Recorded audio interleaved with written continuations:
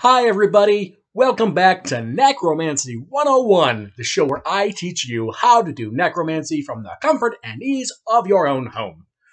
So, this first video out of the gate, I thought I would address the elephant in the room, and that is to say, Covid-19. Now, some of you may be thinking, Covid-19, lots of people dying. What a great time to make zombies.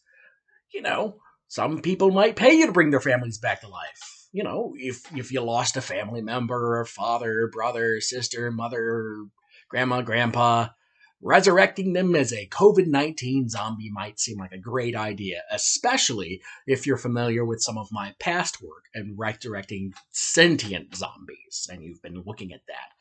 And to that, I say, are you fucking nuts? Okay, first of all, when you resurrect a zombie, you get everything back with it, all the bits.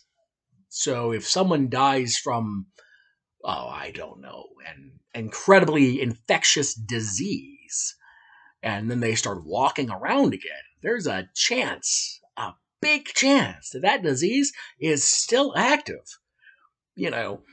People in the hospitals, when they're dealing with the dead bodies, they actually have to worry about getting COVID from the dead bodies. And so if those dead bodies start walking around and just going places because, they're fine because they're undead, that would be a super spreader event right there. And we've already got one apocalypse going on right now. Thanks COVID and thanks Mr. President.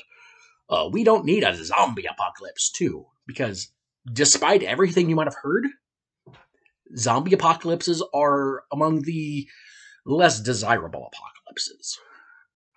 And in any case, we don't need two apocalypses going on simultaneously. One is fine. So, don't make a COVID-19 zombie. And welcome back, everybody.